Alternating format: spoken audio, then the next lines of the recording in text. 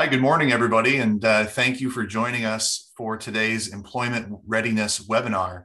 I'm State Representative Tom Demmer. I'm joined by my colleague, Representative Jeff Keicher, and we also have a number of special guests joining us throughout today's webinar to help you understand what jobs are available in our area and some of the skills and resources that you can use during your job search. Again, I'm State Representative Tom Demmer. I live in Dixon. I represent parts of Lee, Ogle, DeKalb, and LaSalle counties. It's the 90th legislative district, and I've been in office since 2013. And I'm glad to be partnering this morning with my colleague to the east, my neighbor to the east, Representative Jeff Keicher. And before I turn it over to Jeff, I want to say thank you to everybody who's part of this webinar today, both our presenters, but also everyone who's attending or watching this webinar. I know how challenging it can be sometimes to find a job that's a right match for you, that fits your skill set, that gives you a good opportunity to support yourself and your family. And part of taking that first step and finding that good fit is participating in employment readiness webinars like this. And so Jeff and I are very pleased to be able to bring these resources to you. And we wish all of you the very best as you develop the skills and the resources you need to find a good job that you'll be productive in and you'll love for many years to come. And so thank you and best wishes to you as you continue your job search. But to kick things off, why don't I turn it over to my colleague, Representative Jeff Keicher. Thank you, Tom, and good morning, everybody. As you can tell, I am actually not in my state office. I am Jeff Keicher, though. I represent the 70th District, and I'm actually at a job improvement conference right now. So one of the things I want to concentrate on as you're going through this process today is lifelong learning, making sure that you're constantly going through a self-improvement process. And I think we all should do that from time to time. It's something I believe in. And I'm excited to go downstairs after this seminar today and learn a little bit more about my profession and the changes we've seen. I do represent the 70th District, which is portions of DeKalb, Boone, and Kane counties. I'm a proud graduate of Northern Illinois University and a small business owner with over 20 years of professional experience in the insurance industry. I live in Sycamore with my wife and family, and a couple things to note as you're getting ready for today. If you have a question during any of the presenters' talk, there will be a chat box. If you look on your screen, you'll see the little chat box, and go ahead and type those answers in there. And as we hit natural breaks in the discussion, they'll go ahead and be able to answer those for you. So let's get started. I don't want to keep you any longer than we need to. I'm going to introduce Amanda Cost with the Employer and Career Development Specialist. She's at Kishwaukee College. She works directly with students and alumni to assist with job and internship placement, as well as collaborates with employers to fill available positions. Amanda's been there with 6 years of experience in higher education and social services, providing leadership and guidance with career readiness initiatives. So Amanda, over to you. Thank you for that introduction. I'm so happy to be here today. So we have quite a few topics to talk about today in terms of employability skills, which is really exciting. We will be talking about job searching online, so digital job searching, as well as digital interviewing. Those two things are pretty much here to stay, I think. The interviewing digitally opposed to in person, as well as the job searching, which was still pretty relevant before the pandemic. And then we will also be talking about LinkedIn just a little bit. So we have a lot of topics to cover. So again, if you have any questions, feel free to pop those into the Q&A at the bottom. I will do my best to get through them as we go along. Otherwise, I will try to get to all of them at the end.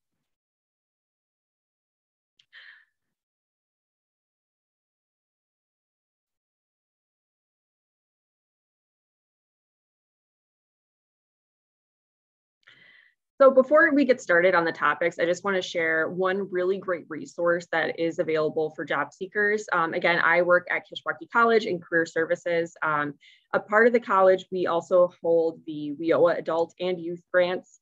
Our DeKalb Workforce Development Office is located in DeKalb, and it is a really great resource for any job seekers who might be looking for employment. They have a Career Resource Center where you can walk in and get assistance with job applications. You can get assistance with putting a resume together. If you have an interview coming up, they can assist you with preparing for that interview. They also offer case management services. So if you kind of need that one-on-one guidance, someone to really help you find a job, they're available to assist you with that.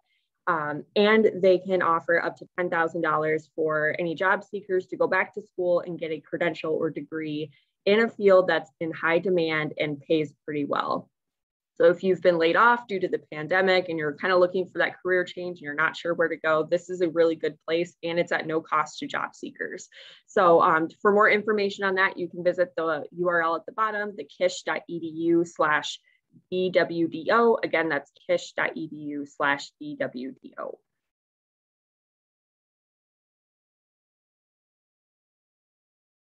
So we'll kind of jump right into digital job searching. So I know job searching isn't the most fun thing to do in the world, but it is very important if you want to gain employment. Before you start your job search, it's really important to kind of create a job searching strategy. It's kind of a smart thing to do before you jump into any big project, and job searching is a pretty big project to do.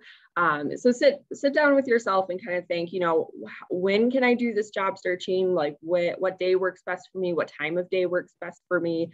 I know for me, sometimes I'm more of an afternoon person than a morning person. So if I was job searching, I would want to make sure I block off that time in the afternoon. Now, it's important to remember that businesses typically operate between the hours of 8 a.m. to 5 p.m. So if you're a really late night person, you might want to try to adjust your schedule a little bit so you can do that job search during the day. Also focusing on what industries are you interested in, and even just writing down 5 to 7 companies you want to work for.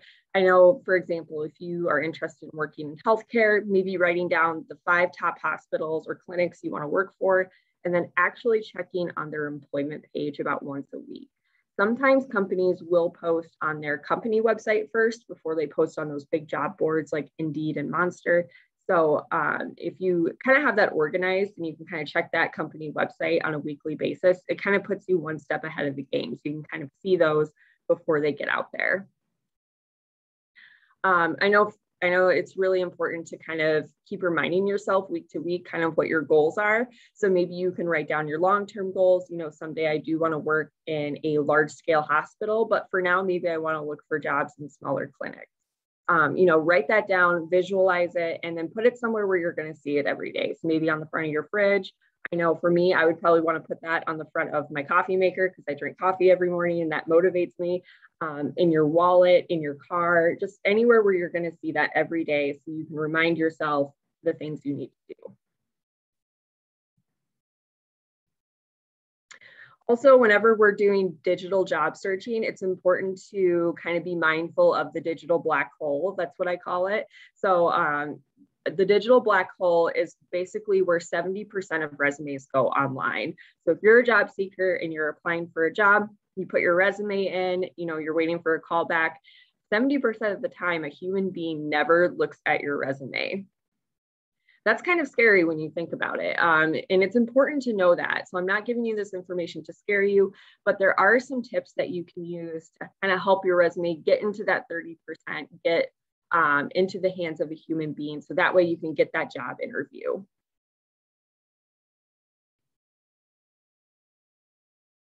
So how does your resume get into the digital black hole? So sometimes we kind of need to know the why so that we can prevent that. So sometimes it means that your application materials were not tailored for that specific position. So maybe if you are applying for jobs in different industries and you do not tailor your resume or your cover letter for the industry you're applying for, then sometimes it kind of slips through the cracks. We have applicant tracking systems to blame for that, and we'll talk about that in just a little bit. You did not follow the instructions when applying. So when you're looking at a job, it's really important to see when the deadline is. So if the deadline is, July 1st and you apply for it on July 4th, they might not be able to see it, or it might already be closed. Also, when in that job description, if they say resume and cover letter required and you don't upload a resume and cover letter, that application is probably going to go in the trash. So make sure you're really reading that job description, you're understanding what's required of you as a job seeker, and you're filling all of those requirements up front. Sometimes the position has already been filled. So every once in a while, when we get our application in kind of towards the end of that deadline, every once in a while, sometimes an employer already has someone in mind. Maybe they already interviewed that person and they just haven't taken it down yet. So that doesn't always happen, but occasionally it does. And then the last bullet point, you did not follow up. So that's a really big one I've noticed with job seekers. Sometimes we get really focused on putting as much applications out as we can. We focus on the quantity rather than the quality. So it's really important to kind of record everywhere you've been applying and then follow up with that employer, about 5 to 10 business days after you put that application in. So again, it definitely depends on when that deadline is. So maybe you need to write down the date you applied, the date the deadline is, and then you can write your own date on when you're going to follow up, and then you can build that into your calendar.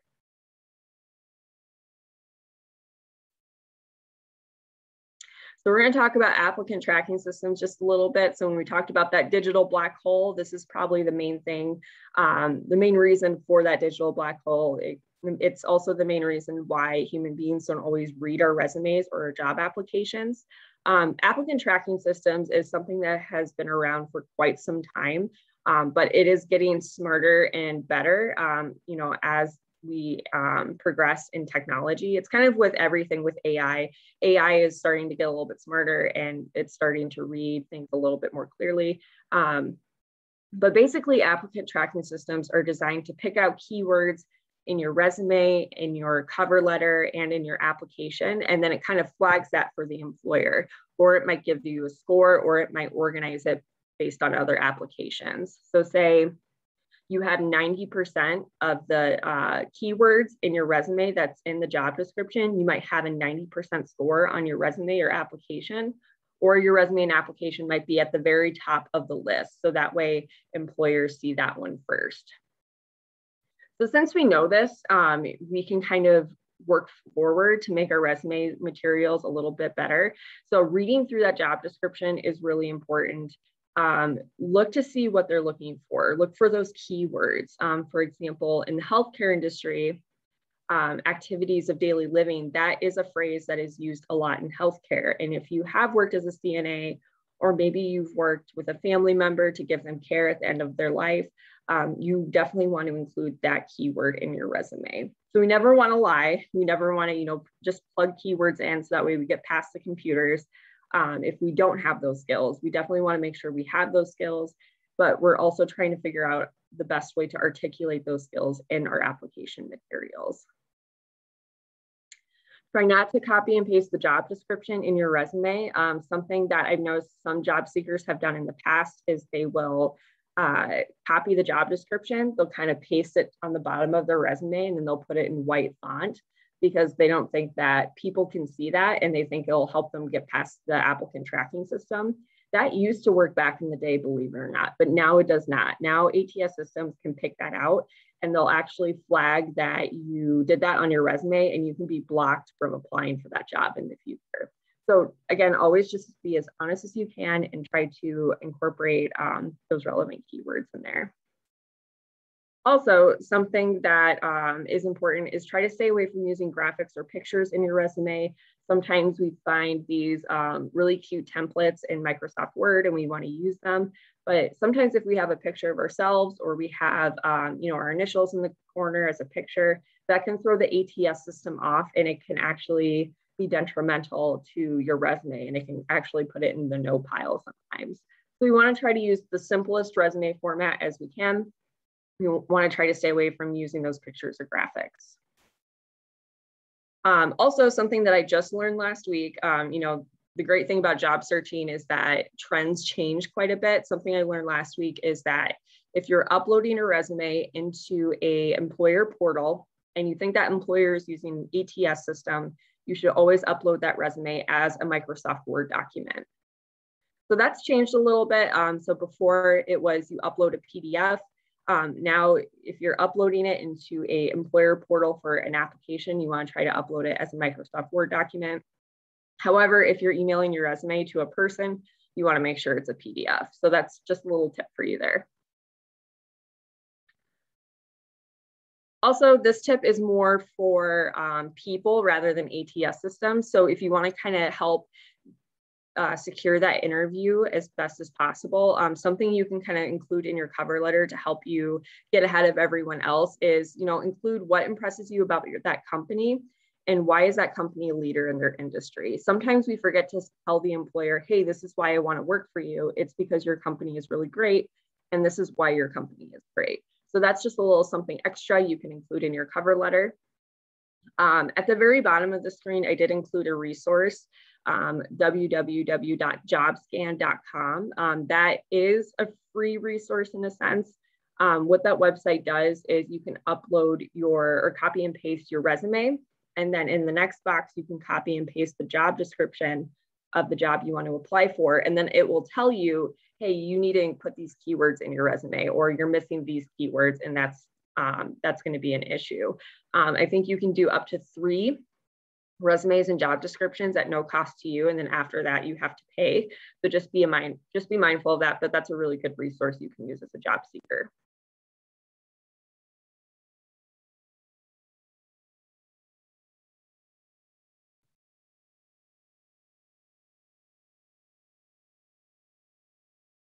And just some more job searching tips. So if you are doing some digital job searching, you can kind of prepare yourself so that way it kind of goes as smoothly as possible. So for example, sometimes these online job applications will ask us, tell us the last 5 employers you've had and tell me how much you made at each job, what was your supervisor name, and what are the exact dates. So the month, the day, and the year. So sometimes if you write that down somewhere and you have that right next to you when you're applying for jobs, that's going to save you a lot of time. Because I know I'm a busy person, and if I'm doing something like that, I definitely don't have time to look through my phone every 5 minutes, try to find the information, Google stuff, calling people. It's just a little too much. So if you can kind of do a sample job application, or you just write all that information in a notebook and you have that in a secure place and keep it next to you, that will help you do those job applications a lot easier. Also, just make sure you label your application materials appropriately. This is something that I've caught a couple of people doing. When we're talking about labeling application materials, we're talking about the file names for our resumes and cover letters and references and all of that. So just make sure that you're labeling those appropriately. So for example, if I write a cover letter to apply at Northwestern Medicine, and then I'm using that same cover letter to apply to Swedish American, and I forget to change the file name, Swedish American is going to see that, oh, this person must have applied for Northwestern Medicine, and that can kind of deter employers from wanting to bring you in for an interview. Also, try to stay away from using really complex file names for your resume and cover letter. So like resume 32145 or something of that nature. The best thing you can do is put your last name in that file name and then put what the document is. So for me, I would put cost period resume or cost period cover letter. And then I would just want to make sure that I'm uploading the correct materials. And we kind of talked about this already. So making sure that you're recording the name and the contact information of everyone you've talked to. That this can be an Excel document. This can be the same notebook that you're putting that, you're recording that information for your job applications in. You can build it into your calendar, or if you have Google Calendar on your email, you can put that in there. So just always staying organized is so important, and it's going to make you feel a lot less stressed when you are kind of checking back in with employers. And you want to try to stick to that 5 to 7 business days. I think I said 5 to 10 before, but 5 to 7 is the preferred time frame, and it's always business days, so not actual days. So if you apply for a job on Christmas Eve, Christmas Eve and Christmas Day do not count unless they just don't count, even if they're on like a Thursday, Friday. So just always be mindful of that. Always be mindful of when you're contacting employers. So if you call them right at 8 a.m., and you know that they open right at 8 a.m., you know, they might not answer right away because they're trying to open up and they're trying to get things ready. So always be considerate of employers' time. You always want to be as polite as possible when you're following up, even though you're frustrated that you haven't heard anything. You know, just always keep calling back. Just if you don't get an answer, call back after a couple of days, just again.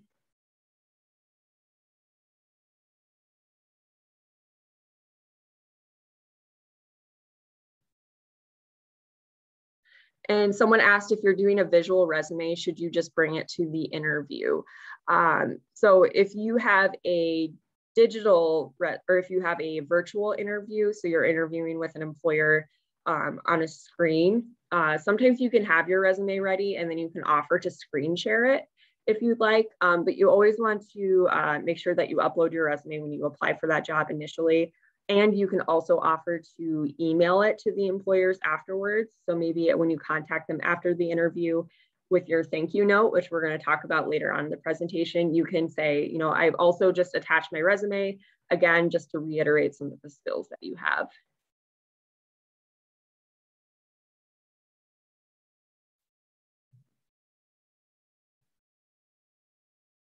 And someone did ask a question about unemployment. I'm so sorry I can't answer questions about unemployment, but I would highly recommend that you reach out to the DeKalb Workforce Development Office, and they can kind of assist you with identifying the correct phone number to contact unemployment with.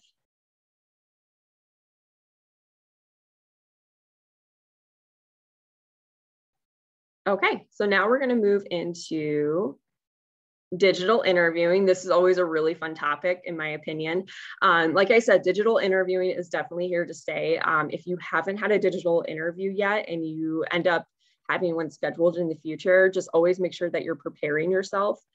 Even if you have had a digital interview in the past, it's always good as a job seeker to always be trying to improve yourself as a job seeker, always trying to stay up with the trends. So reading articles online, watching YouTube videos. I think TikTok now has a resume portion on there. I haven't checked that out, but you know, that would still count as, you know, trying to stay up to date with things. So with digital interviewing, the biggest thing that I want everyone to remember, so if you can only remember 1 or 2 slides, this is one of them.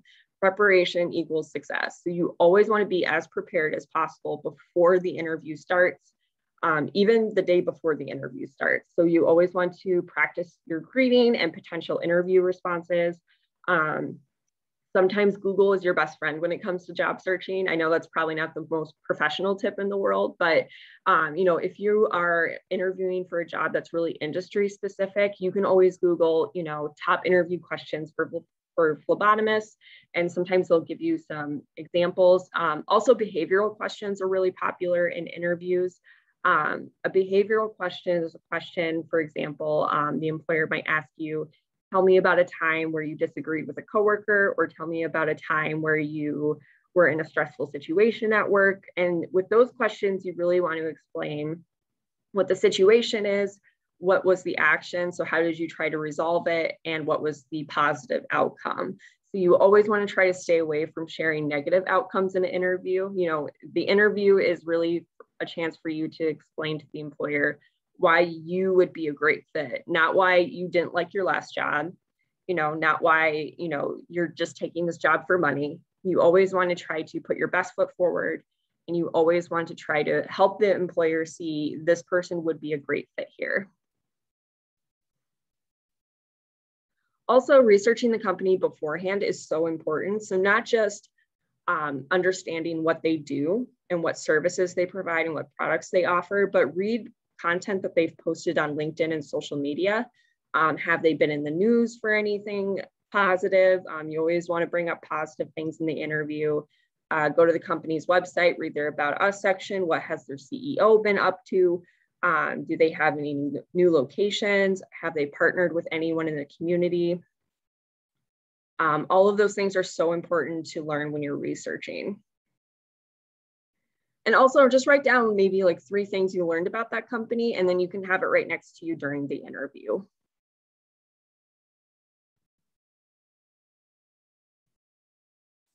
Also, with the preparation, testing your technology is so important when you're doing digital interviewing. It's kind of like the equivalent of arriving on time for an interview almost. You want to make sure that you have everything set up, you have everything ready to go before the interview starts. Now, I know sometimes things are out of our control. For example, I was in a meeting one day and we had just this giant storm come through and it just kind of came out of nowhere. And then my internet cut out for a little bit. So it only cut out for about 5 minutes. So we were able to get back on. But, you know, just little things like that are out of our control. But there are some things that we can do that kind of help prepare ourselves. So the biggest thing is making sure your camera and your microphone work. So if you haven't used Zoom before or you're not really familiar with Zoom, or maybe the interview is on like WebEx and you've never used WebEx, maybe jump on with a family member or a friend just to make sure that they work. Practice turning your camera and your microphone on and off. Every once in a while, we accidentally bump a button or a key, and then that will tend to turn our microphone off when we're not expecting it. So always know how to turn those back on. Just check to make sure that if your computer needs an update, if you have to download the software ahead of time, that's why practicing ahead of time is important. I know that happened to me once where I didn't realize Zoom had an update and then I was about 5 minutes late to a meeting. So if that was an interview, you know, that would probably be a bad first impression, but we always want to make sure that we do that stuff ahead of time.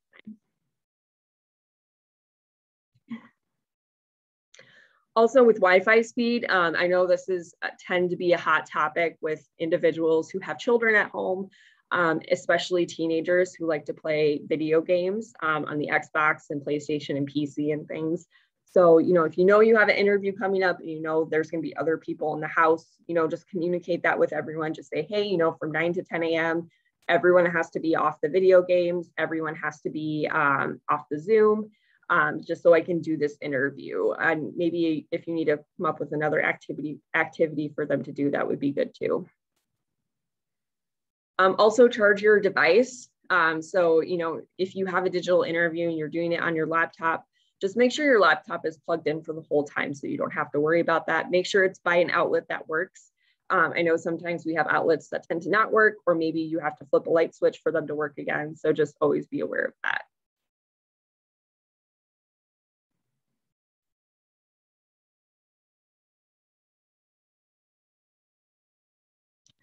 Preparing your space. This is also something that's so important for digital interviewing because the employer only sees what's on the screen. So you kind of have to control that as much as possible.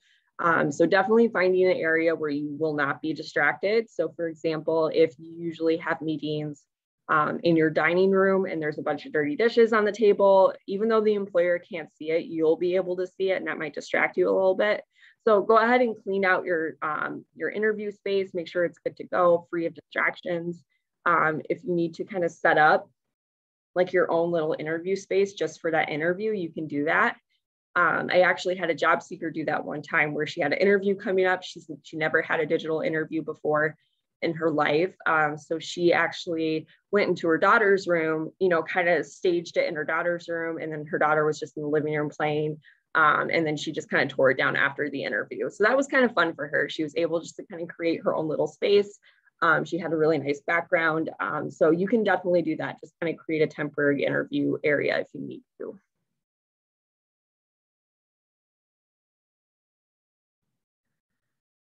Also make sure you use a background that's clean and clear. So you should try to make sure that your head and shoulders take up most of the screen, kind of like how I am right now. If you are way too far away from the camera, kind of what you're telling the employer is, hey, look at everything else but me.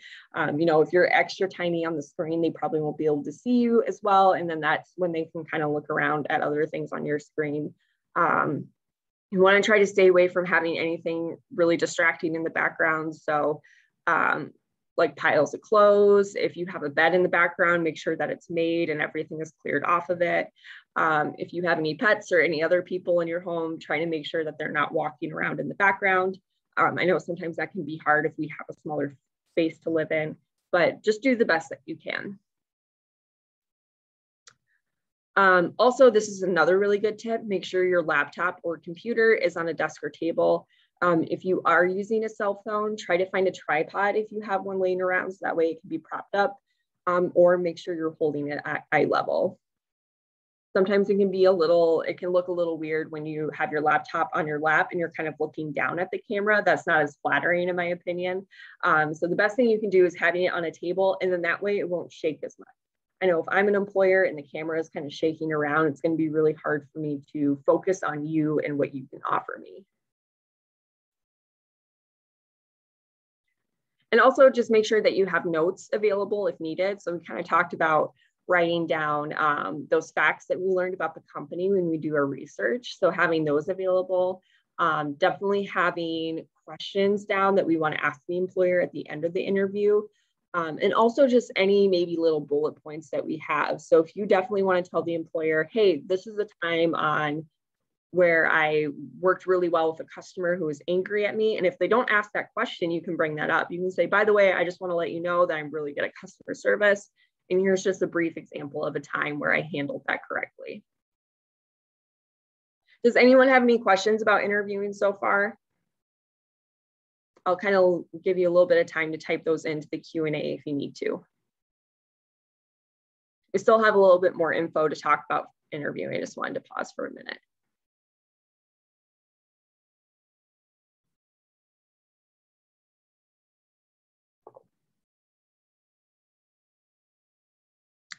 So someone asked a really good question. So why do interviews seem to go really well, but they never hire me? So sometimes that happens and it can be really frustrating. You have an interview, sometimes it goes really, really well. You think, I for sure got that job. And then they just don't offer it to you. So sometimes that does happen. And I wish I just had one answer to explain why that happens, but I don't. Because it can be a few different factors. Maybe there was someone else they interviewed who they just thought would be a better fit for the company. And in your interviews, if you've noticed that they're going really well, but you're not hired, maybe switch up some of the questions you're asking employers. So maybe at the end of the interview, you can ask, do you have any concerns on how my qualifications fit this position? Okay, that's just kind of a really gentle way of asking, you know, is there anything that I might not be a good fit for? And if you ask that question, sometimes employers might say, well, you know, we really want someone with 5 years of customer service experience and you have 4. Then that's when you can say, actually, I only have 4 on my resume, but I worked 2 additional years at this company, but it's not on my resume. So that can kind of be an in where you're kind of explaining.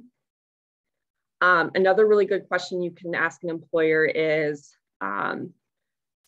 maybe like six months from now, when you look back, what are some of the best qualities you see someone having in this role to be successful? Okay.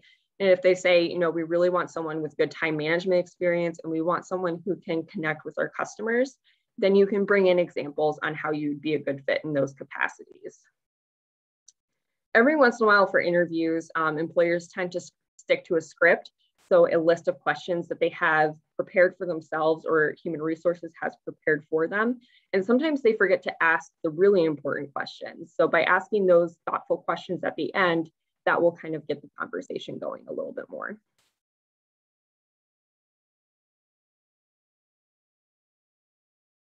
So someone also mentioned they heard that having notes in an interview in person is a bad thing. So you can definitely have notes in an interview. That is a good thing. Taking notes in an interview is a good thing.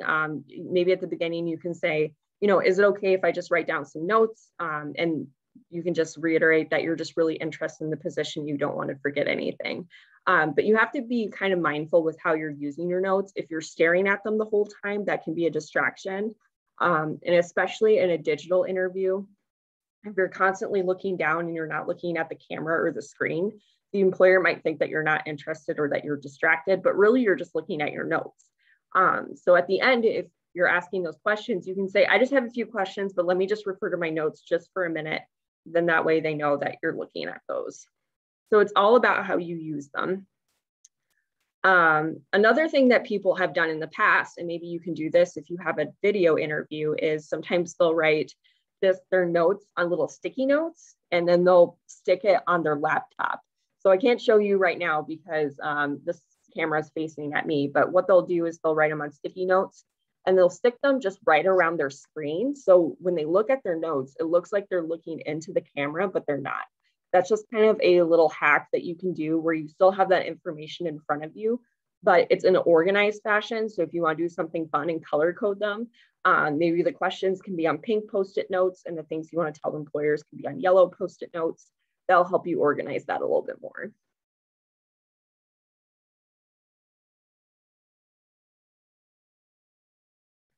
Okay, we'll just kind of move on. If you have any additional questions about interviewing, just post those in the Q&A and then I'll get to them in a little bit.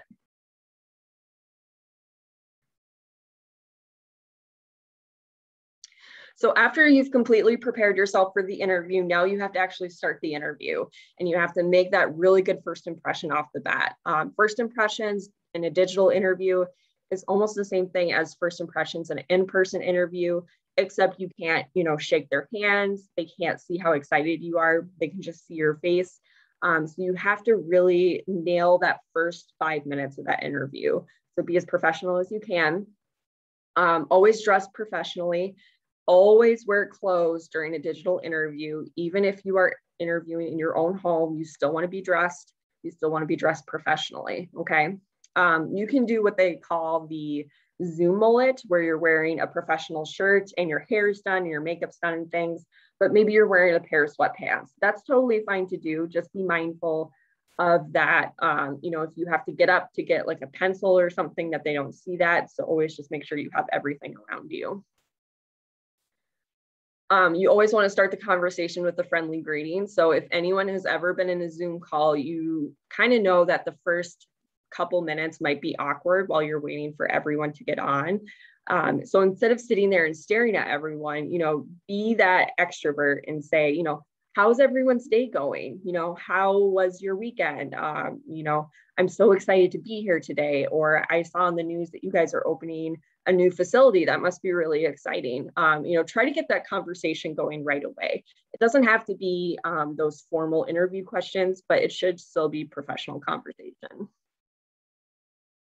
Always smile and be engaged in the conversation. So I know sometimes when we are really nervous for an interview, it can be easy to not smile.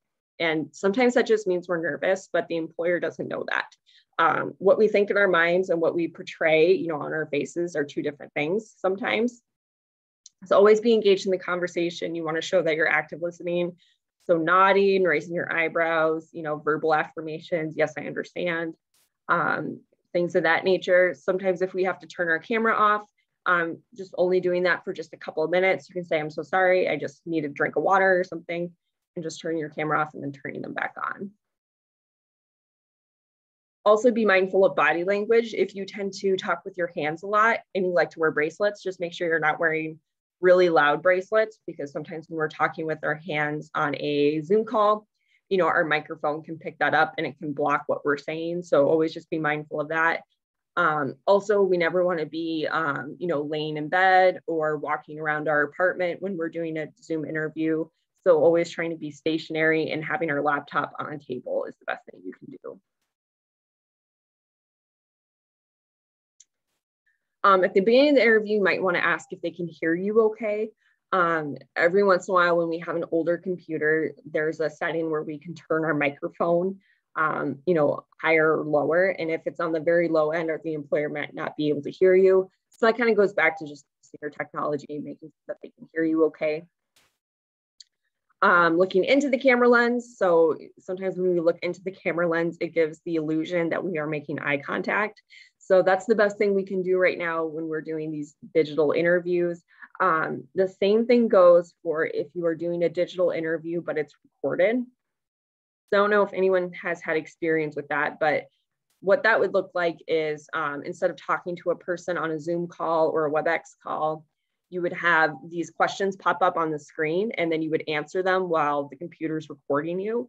And then that recording is sent to the employer to watch later on. So even though you're not actually talking to a person, you still need to be looking into the camera lens, pretending that you're talking to a person. So I think someone told me once that they took a really big picture of their grandma and they put it actually behind their laptop.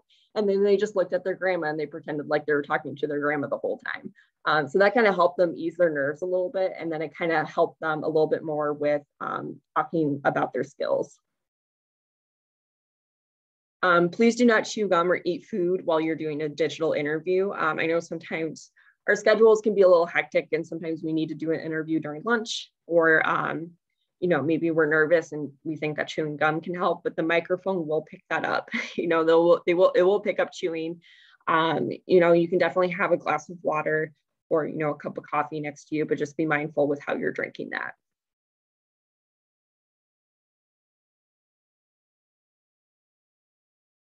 And these are some more advanced ways where you can make a really good first impression.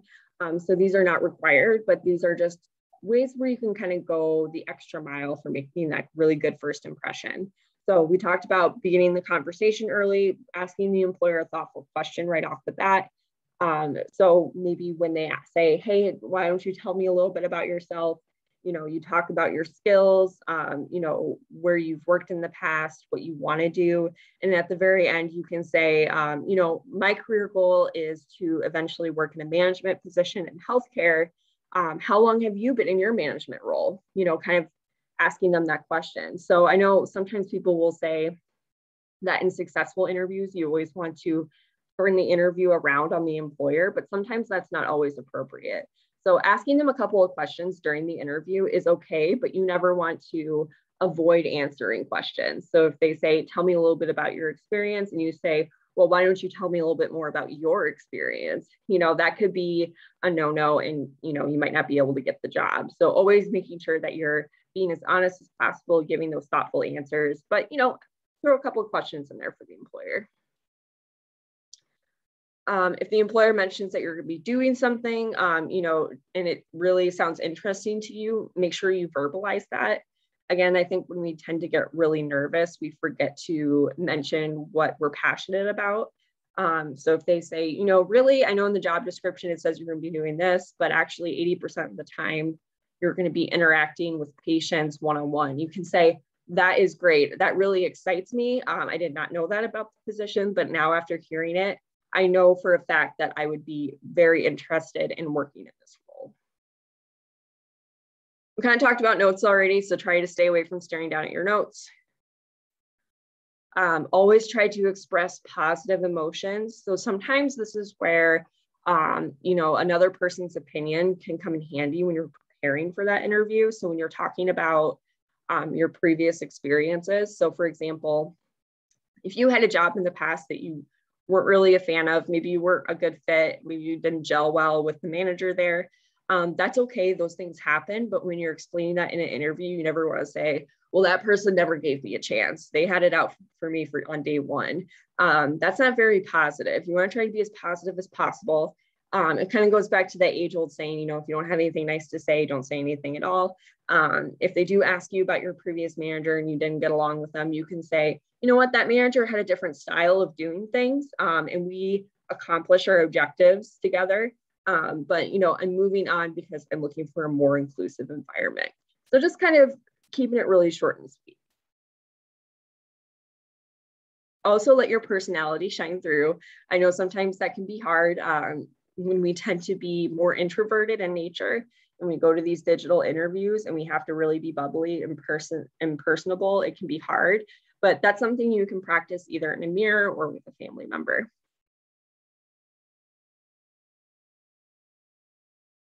Also in an interview, I know sometimes when the interview is not going well, we want to try to get out of there as fast as possible, but the interview might actually be going really well. You just might not realize it because you're stressed. So always try to connect with your interviewers, not just sit there and be like, you know, in 2007, I worked here. And then in 2008, I worked here. Like actually try to be engaged in that conversation, you know, showcase that active listening. If you are not sure what a question is asking for, you can ask that. That's okay. You can say, oh, would you like to know about this, or can you repeat that question for me? And that's totally fine to do, because sometimes the employer's internet might not be working. Maybe they get cut out for a little bit. It's okay to say, I'm so sorry, you cut out just for a minute. Can you repeat that? Sometimes it's okay to share small pieces of personal information about yourself when appropriate. So you have to be really careful about this. There are some things that interviewers are not allowed to ask you in an interview setting, such as marital status, familial size, religion, sexual orientation, things like that. But, you know, if you guys are talking about a interview question and you kind of say, well, I gained these skills because I played this sport in high school, and they might ask you a little bit more information about that. And that's okay just to give them a little bit more, but you want to try to steer the conversation back to what you can offer. Another really good tip is try to remember your interviewers' names and use them throughout the interview. So the great thing about Zoom is that usually that person's name is right next to their little picture. So if they ask you a question, you can say, you know, that's a really great point, Bob. You know, let me talk a little bit more about that. Or when you're paraphrasing at the end, you can say, you know, Sally mentioned that I would be doing this. I just want to hear a little bit more information about that. That kind of shows that you're taking the time to remember their names. If you need to write that down on a piece of paper, you can do that too.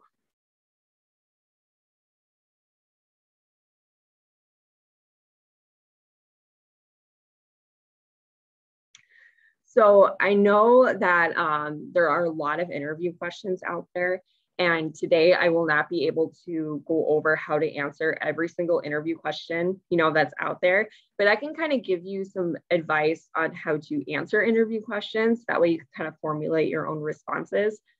You will always want to provide thoughtful, concise answers. You never want to just say yes, no, or I don't know. So for example, if someone asks you, do you have any experience using QuickBooks? Instead of just saying, no, I don't, you can say, you know what, I don't have any experience using QuickBooks specifically, but I do have a lot of experience tracking financial information with Excel. And I know for a fact that I would be able to learn QuickBooks in a quick, timely manner, or, you know, I'm signed up for a class to take QuickBooks.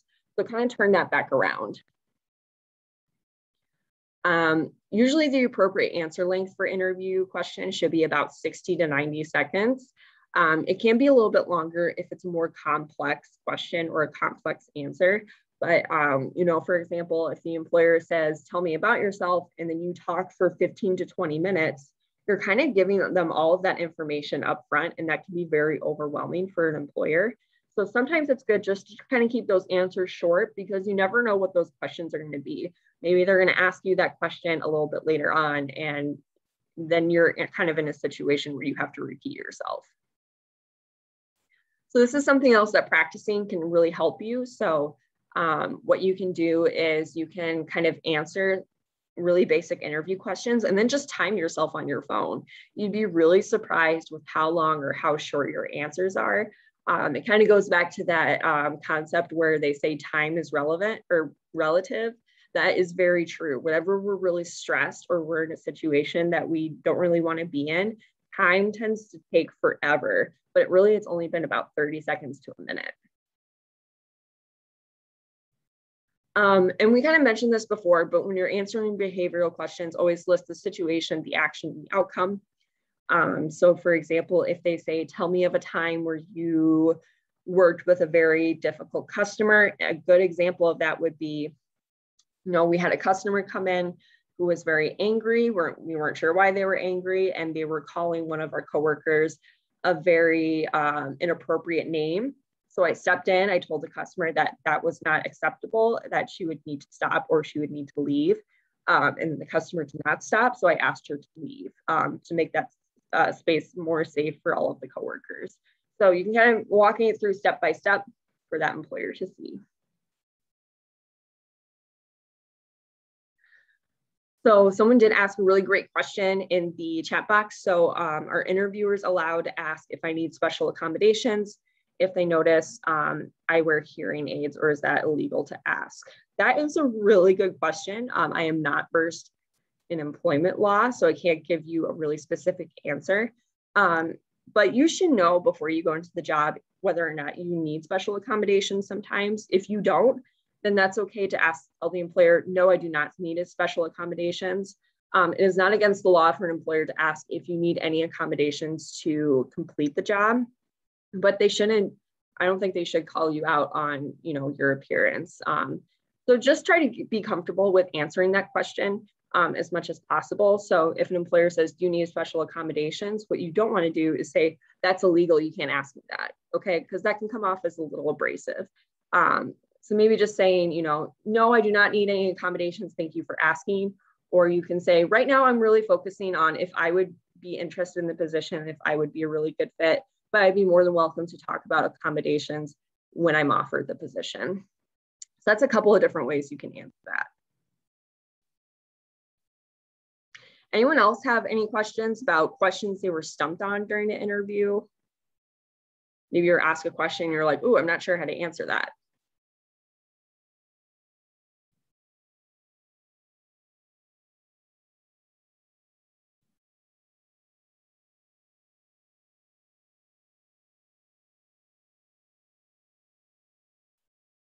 I don't see any more, but I'll keep an eye out. So if you're still typing those in, keep going. And then once you post them, I'll answer those for you. So always make sure that you're detailing your achievements as well in an interview setting. So you want to really focus on what you've achieved. How do you stand out among your peers? So how do you stand out from those other job seekers? Because in a competitive job market, you might be interviewing alongside, 5 to 10 other people. So it's just really important to talk about how you would be a really good fit for that position. Maybe you saved your company money in a previous job. Maybe you solved a really complex problem. Maybe you're in a situation that was a little uncomfortable in terms of dealing with a difficult customer. That's when you can talk about that. And what made you really good at that job? So not just rehashing your resume saying, well, I was a cashier, so I took money and I restocked the store. But maybe you can say, my supervisor really liked me as an employee because I built a really good rapport with customers, and that resulted in customers coming back to our store specifically and spending money. So I was involved with helping with the success of our store by, my great customer service. We do have a couple in the chat, so I'm just going to answer those right now. So tell me of a time when you didn't agree with a policy in your job. That's a really hard one, because again, you don't want to talk about anything negative with your employer, but you still need to answer that question. So you can talk about a time where maybe your manager brought to you a new initiative on the job, or maybe, you had to sell like a new product, so you had to kind of change the ways you did things. You can kind of say, well, first, I tried it out to see if it would work because I wasn't sure if it was going to. And then I noticed that it didn't work for me because, maybe the manager didn't understand your job all the way through. And then talk about what you did about it. So maybe you went to your manager and you said, I really tried this way of doing things and it's really not working for me. Can we do it this way? So making that suggestion on how you can alter that a little bit in a professional way, and what was that outcome? Sometimes the outcome is, the manager still said no, and you still had to do things, that policy way. And it's okay to say that. You can say, my manager turned down my proposal, but I was still able to be a professional about it, and I still carried out that policy. How did you manage your most stressful situation in past jobs? So if you had a really stressful situation, you can kind of talk about how you as a person analyze those. So this is something you definitely want to have prepared, for future interviews. So you can say, whenever I'm in a stressful situation, I need to tell myself to take a deep breath, unclench my jaw, analyze the situation, what needs to be dealt with first, addressing that immediately. If it's a safety concern, addressing that as soon as possible. But if it's something where I feel uncomfortable with a customer and there's another coworker nearby, going to that coworker and saying, hey, I'm going to be working with this customer. This is what I've noticed with this customer. And can you just keep an eye out to kind of see how it goes? That way you're kind of bringing your team member in, but you're not saying, hey, can you do this for me because I don't want to, type of thing. I hope that answered your question.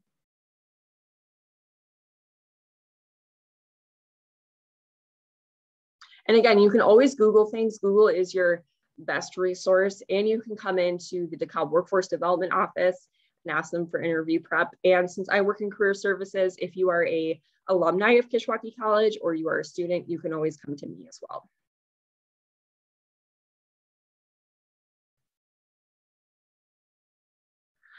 This kind of goes more into detailing your achievements. So keeping it concise and brief, always be honest. That's a really important one as well. And you always want to really show that you want the job. So asking those thoughtful questions at the end of the interview, What professional development opportunities do you offer your staff? What do you enjoy most about working here? I love asking employers that question because sometimes employers forget why they like their job. And that is kind of a good way to ask about the benefits about working there. You never want to ask questions like, what's your health insurance plan? What's your retirement plan? Do you have days off? In the initial interview, you want to try to not ask those questions. So when you ask, what do you enjoy most about working here? That kind of gives the in to the employer to talk about those things. So they might say, in the summer, we work a shortened schedule and it doesn't dock or pay at all. And they might say, wow, that's great. Of course, that's not a question you can ask in that first interview, but you're giving that employer the in to talk about some of the benefits about working for that company.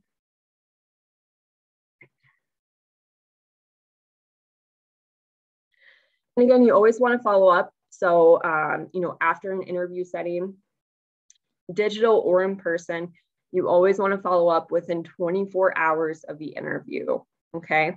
That's a really important time frame.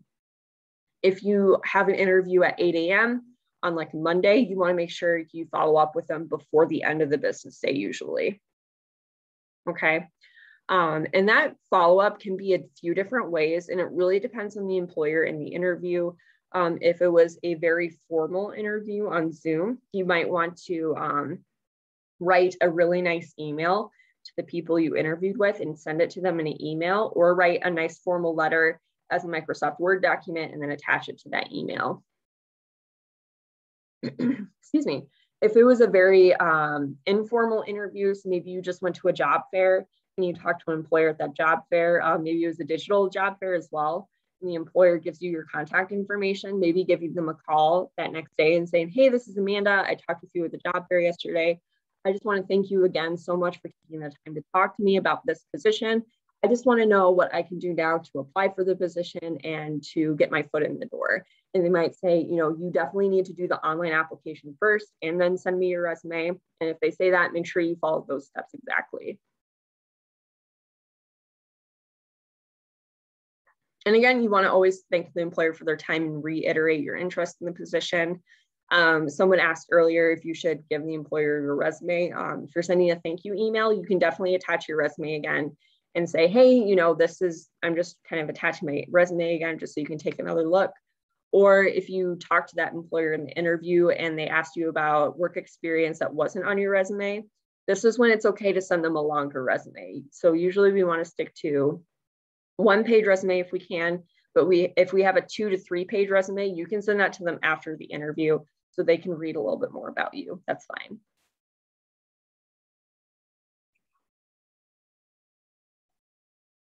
Okay, so before we move into LinkedIn, I'm just going to see if we have any additional questions.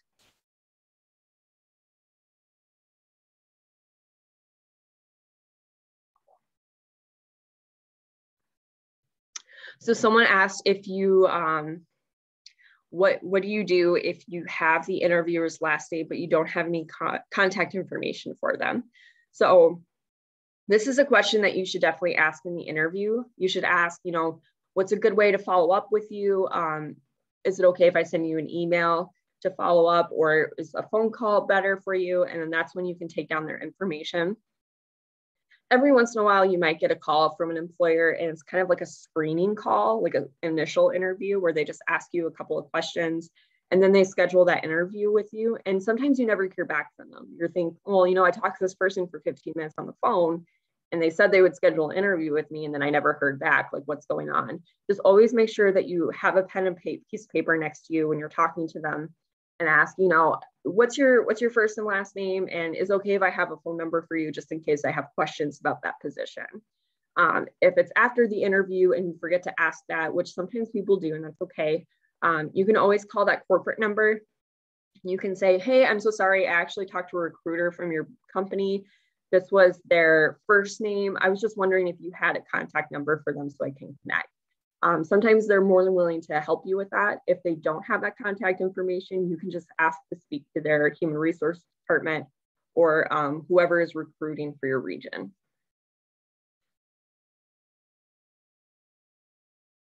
And then someone asked, why did you quit your last job? So you always want to focus on your future career goals and the positive things. So if you had to leave your job because it was a hostile work environment, You want to be kind of careful with how you're wording that. So you never want to say, well, my boss was a jerk, so I left. Because then the employer who doesn't know you is going to think, okay, was it really the boss or was it this person who didn't get along with the boss? So just try to keep it as concise as possible. You can say, you know what, my previous job, I liked it because of this, but it actually wasn't a very inclusive environment for me. I did not feel safe working there. So I am looking for a more inclusive environment and I want a career change. Or you can talk about your career goals. You can say, well, you know what, I moved, or I started school and I'm just looking for something that works with my schedule. Sometimes coming up with another excuse is okay in those situations. But again, always trying to be as professional as you can.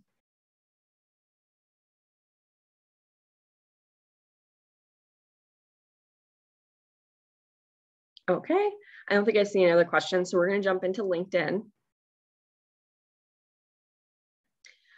So if you are a job seeker and you are doing most of your job search online, which I think 90% of job searching is online now, and you have work experience or you've been to school, LinkedIn would be a really great tool for you to use.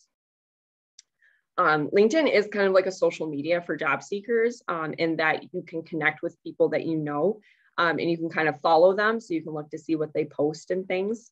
But it's a little bit different from other social medias. So for example, instead of using LinkedIn as like Instagram or Pinterest or, Snapchat, where you're saying, hey, here's a donut recipe. I like donuts. Here's a picture of a donut I ate this morning. You're trying to be a little bit more professional about it. So you're saying, I have 3 years of experience making donuts. My top skills are donut production, or I want to work for a donut company. Okay. So that's just kind of an example of how LinkedIn is used a little bit differently as a social media platform. You always want to try to stay away from posting really opinionated things on LinkedIn. So again, really as professional as possible. And you usually want to try to stick to whatever your industry is in. So if you have if you work in healthcare and you have an opinion about a new healthcare initiative that's coming out, definitely you can post that and talk about it. You can also, like other people's job status updates, you can put on your LinkedIn profile that you're looking for work. You can turn it on your LinkedIn profile so that recruiters can see that you're looking, and then that can kind of help you get a job a little bit easier. LinkedIn also has a job board, so you can actually apply for jobs through the LinkedIn jobs tab at the top, and they also have a LinkedIn app as well on your phone.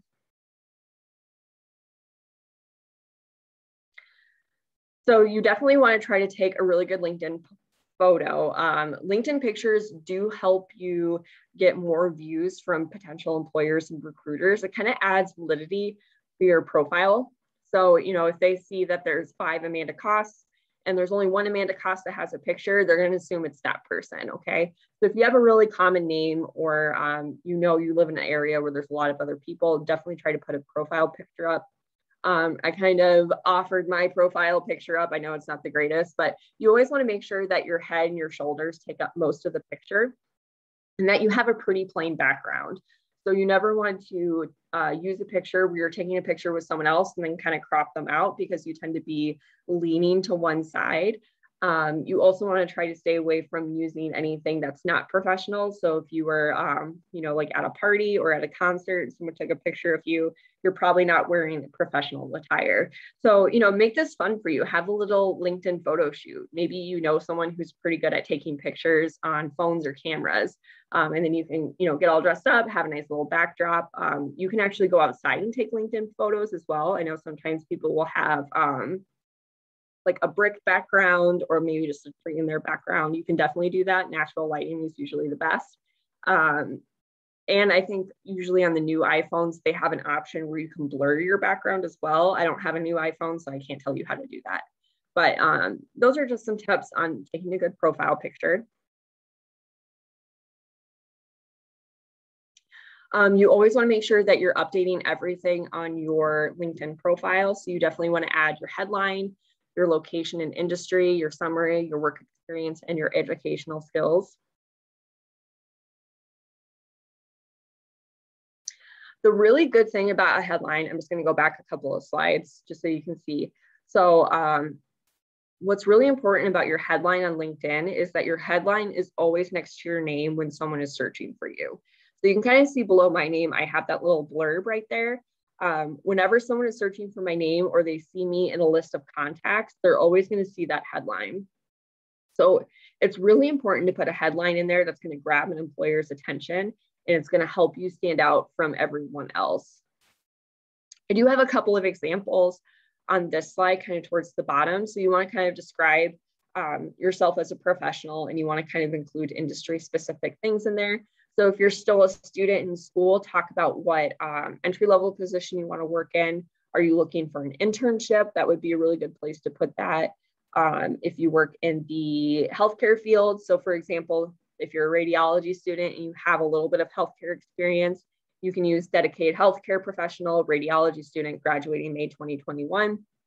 That way, if I'm a hospital and I'm trying to find entry-level, people to work in my radiology positions, I'll see that right away and I'll know that you're looking for work. So once you find a job, you want to make sure you go back and change that. But those are just some different examples on what you can put in your headline on LinkedIn.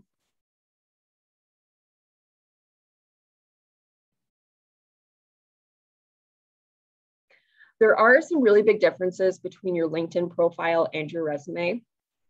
The good thing about LinkedIn is that you can talk about your skills and experiences kind of in first person. So on your resume, you probably have something along the lines of, like serviced 500 customers within the first 6 months, or obtained a contract of $50,000. That's pretty clear-cut technical writing. In a LinkedIn profile under your work experience, you can kind of be a little bit more personable with that. So you can say, something I really enjoyed about working here is how I made really good connections with my clients. Those are the kind of things you can put in your LinkedIn profile. Something that sometimes people will do is that they will copy and paste things off of their resume into LinkedIn, and then they'll just kind of rewrite it a little bit. So on your resume, you're not supposed to use first person language like I, me, or my, but in LinkedIn, you can do that. That's okay. You want to make sure that you're gearing your LinkedIn profile to all potential employers you want to work for. I know, for example, if you are a human resources professional, you can work in a lot of different industries as a human resources professional. So if you're looking for that type of job, making sure that you're opening up your LinkedIn profile so that it includes human resources terminology, but not to a specific industry, if that makes sense, unless you'd want to work only in manufacturing or healthcare or something like that. You can go more into detail with skills, projects, and interests. There's actually a section on LinkedIn where you can include different skills you have, endorsements. So, other network people can endorse you for certain skills, so previous coworkers, employers. There's also another thing on LinkedIn that you can do now where people can write you letters of recommendation that shows up right on your LinkedIn profile. That's actually something pretty cool, and you can actually request it from people that you have connected on LinkedIn. So just like references, how you would never put a reference down before calling them, it kind of goes to the same thing with this letter of recommendation section on LinkedIn. So, if you had a previous supervisor that you haven't talked to in 5 years, maybe sending them an email or a message on LinkedIn first saying, hey, this is Amanda, you supervised me in this role. I was just wondering if you had time to write me a letter of recommendation for my LinkedIn profile. And if they say yes, then you can send them that invitation. Also include on your LinkedIn profile what people can connect with you for. So for example, if you are a real estate professional and you're okay with talking with people about the real estate market, on your LinkedIn profile, you can say, connect with me to learn more about the real estate market in DeKalb, Illinois. And then that will get you a lot more hits. A lot more people will see your profile, and then you can kind of make more connections that way.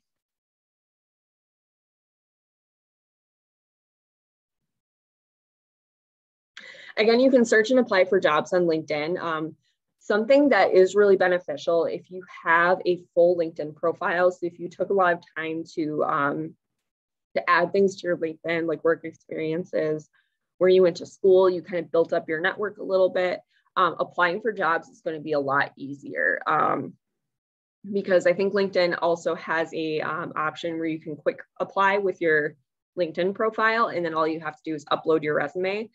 You can also see who in your network is working for that company. So say, for example, I'm going to use radiology students again. So say you're a radiology student at Kishwaukee College.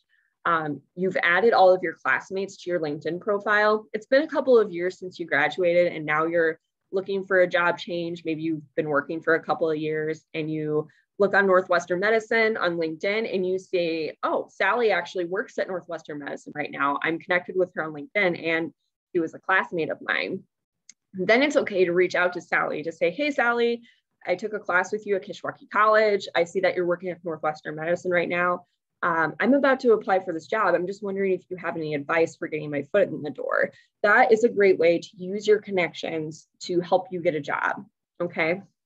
Another cool thing about the job module on LinkedIn is you can search for more than one city at a time. So say, for example, you're interested in staying where you are, but you're also interested in seeing like what jobs are in downtown Chicago. You can actually set it up so that way you're looking in DeKalb, Illinois and downtown Chicago, and you're looking in both of those cities at once. So that's something pretty cool that Indeed or Monster does not have. After you kind of build up your LinkedIn profile and after you've applied for some jobs, LinkedIn does have this AI bot that will kind of predict what jobs you'd be interested in. And then when you click on that jobs tab at the top, it's actually going to show you a list of jobs that you might be interested in based on your profile. And then that's kind of a faster way to kind of look for positions that you might be interested in.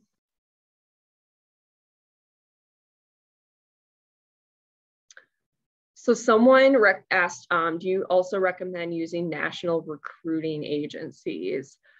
So I can't give you a list of recruiting agencies you can use off the top of my head because it really depends on the profession that you're in. I would recommend definitely setting up your LinkedIn profile because sometimes recruiters will use LinkedIn, kind of those headhunters, if you will, who are working for companies to find people.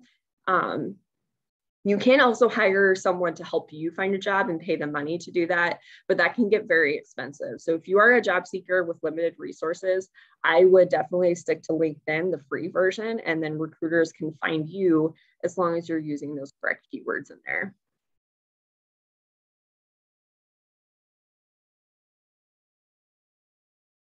Also, if you kind of think back to that job searching strategy that we talked about, so maybe you wrote on a Post-it note, stuck on your fridge, that your top 5 dream companies that you would love to work for. This is kind of where you can use that. So definitely follow those companies on LinkedIn, interact with their page on a regular basis. So if they post something, make sure you like it or comment on it, always professional things, of course. That way you can kind of stay up to date on what they're doing. So if you have an interview, you can say, yeah, I actually commented on a post you guys had a week ago about how you have been increasing student engagement. I would love to learn more about that strategy. That shows that you are genuinely interested because you've been researching that company.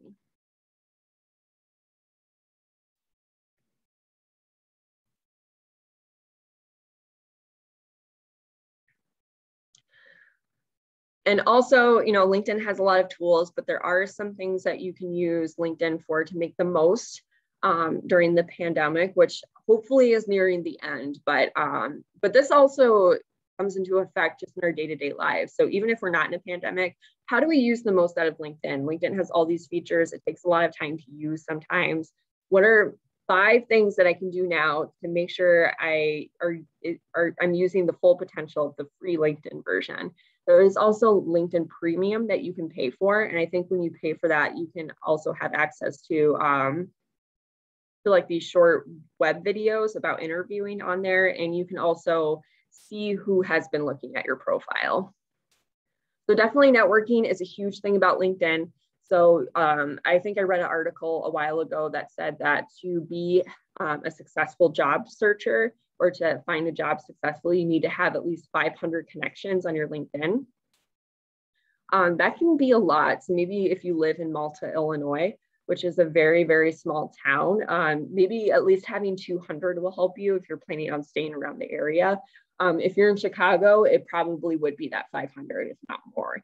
So definitely look through your network. I think at the top of LinkedIn, they have a network tab you can click on.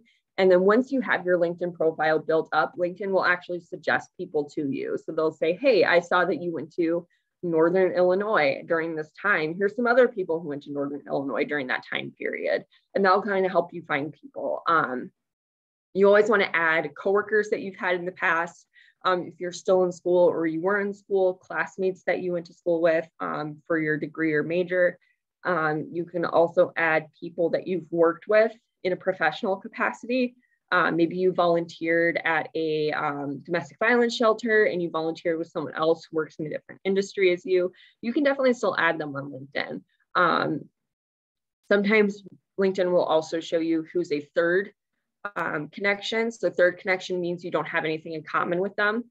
Second degree connection means that you have, you guys know the same person. So maybe you both are connected with Sally, but you're not connected with each other. And then you have the first degree connection, which are people that you're connected directly with.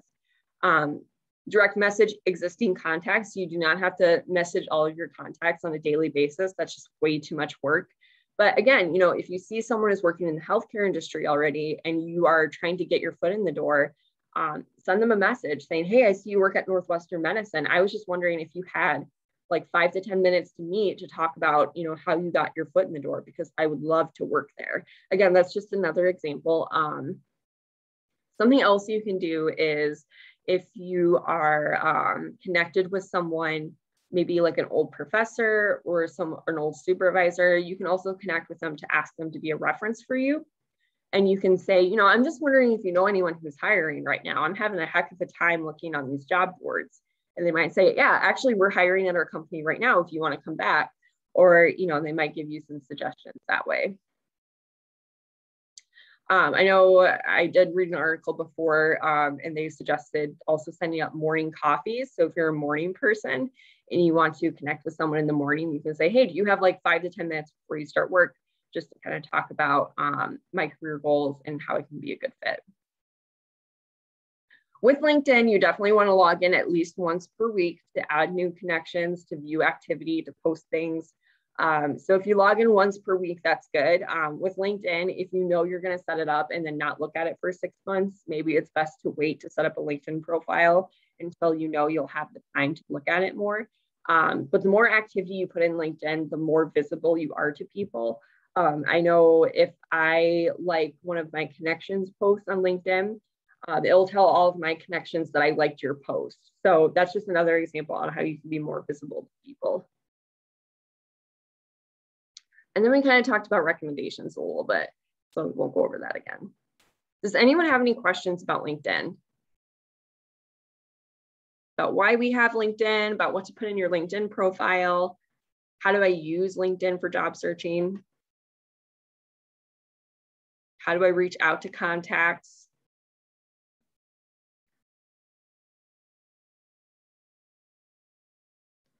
Or if you have any questions about interviewing or job searching, you can also put those in the chat.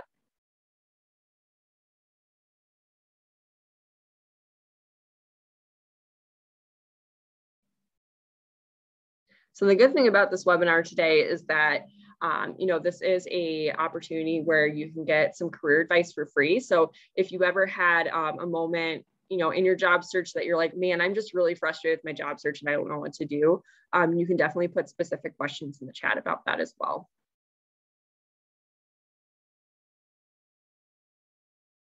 While we're waiting for those questions to come in, I do have my contact information on the screen. So again, my name is Amanda Cost. I work in career services for Kishwaukee College. So if you are a student or alumni and you just need some extra help with finding work, maybe you've been out of school for a few years, you can still come to me and I can assist you with that.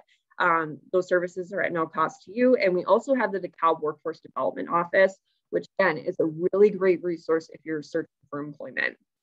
So I know their service area is DeKalb, Kane, and Kendall. But if you live in Ogle or Lee counties, or you live in a different county and you still want to know how to get connected with a service like that, you can still contact this office. The great thing about WIOA is that it is a federal grant under the Department of Labor, meaning that it exists in every state and it certainly exists in every county in Illinois. So I'm sure Nicole would be more than willing to assist you with finding where your local workforce development office is so you can get those services at no cost to you as well.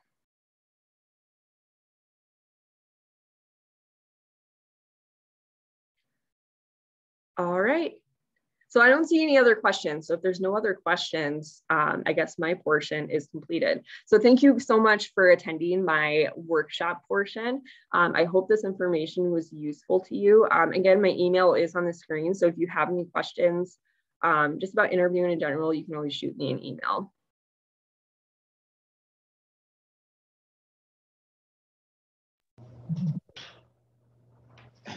Well, thank you, Amanda. That was a really great presentation. I think everybody got a lot out of it. It's very beneficial. Our next presenter is Eileen Sullivan. Eileen is from Ferrara Candy. She's a recruiter for the Bolingbrook DeKalb location. She's been with Ferrara since 2018 and has been in the recruiting industry since 2007.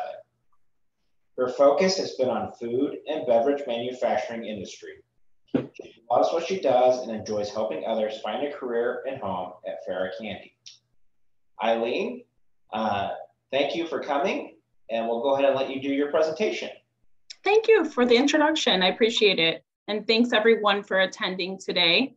Amanda, you gave a lot of good tips, and I'd also be happy to answer anyone's questions as I go along in the chat box. If you have any questions about kind of what I see on a day-to-day basis in recruiting. I know it can be a difficult process for everyone, and people get nervous and things like that. So, you know, being a recruiter, we understand that. And a lot of times, you know, we can look past that. A lot of times we're really looking more for someone with a positive attitude, someone who's a team player, someone who can clearly answer our questions. I would say that's a big thing that sometimes people can't do. We get like one-word answers, and people just aren't able to explain what they've done in the past. So just make sure you really are able to talk about your experience when you're speaking with an employer. If you're not familiar with Ferrara, we've been around since 1908. I'll actually share my screen here. And we originally started as a bakery in Chicago. That bakery eventually turned into candy manufacturing. The bakery is still there in Chicago and running. And we became famous for lemon heads, red hots, trolley gummies, also Black Forest gummies, now in Laters. So we've quite a few brands. We also own the Nestle candy plants, and we did recently purchase 6 of the Kellogg's plants. The Kellogg's plants are mainly cookies, like Girl Scout cookies, Keebler, Famous Amos, for example. And then we do have a parent company, which is Ferrero. And they make the Ferrero Rocher chocolates. A lot of people enjoy those. They also make Nutella, and they also make Tic Tacs, just a few of their products. And then they also own Fannie Mae. So there's quite a few brands all under one umbrella. We have our corporate offices in downtown Chicago, and then we have several plants throughout the Chicagoland area.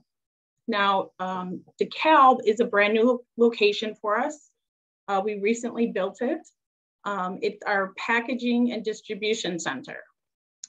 So that's about 1.2 million square feet. It's a state-of-the-art packaging and distribution center. We have about 22 high-speed packaging lines. So we are currently doing a lot of hiring in the area.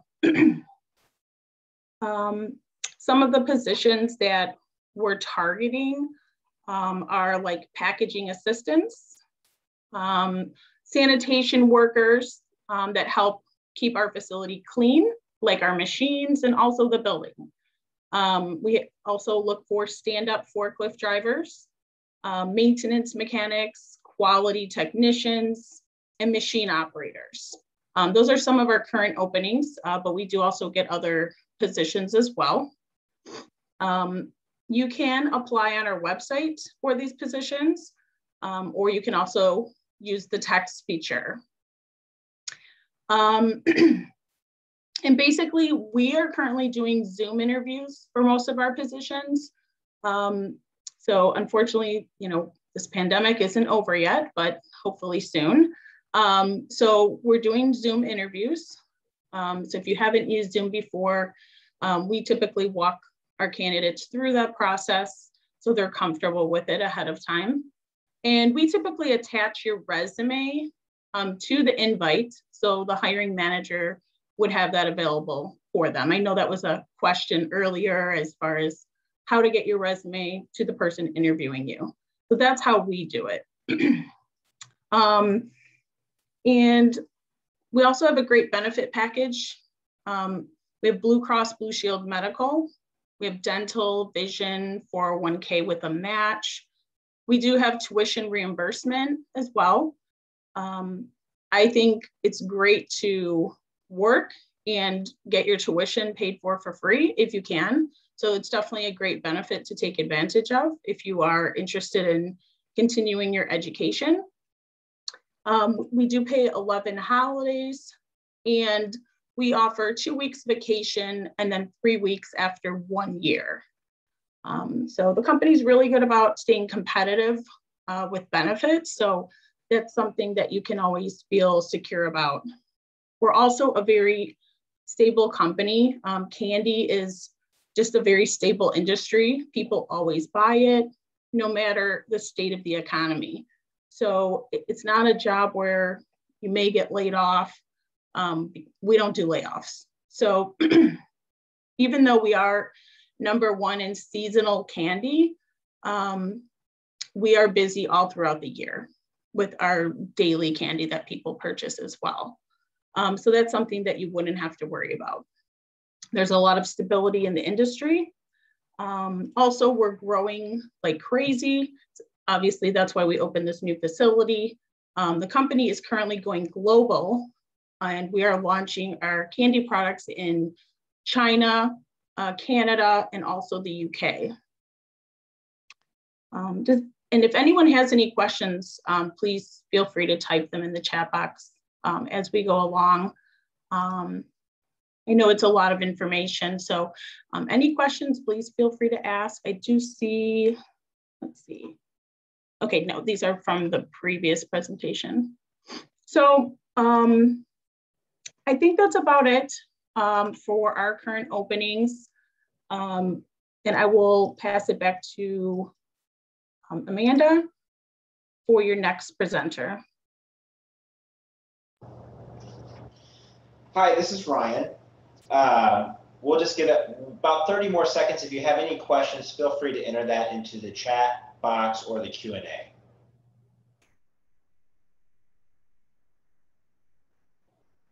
Okay.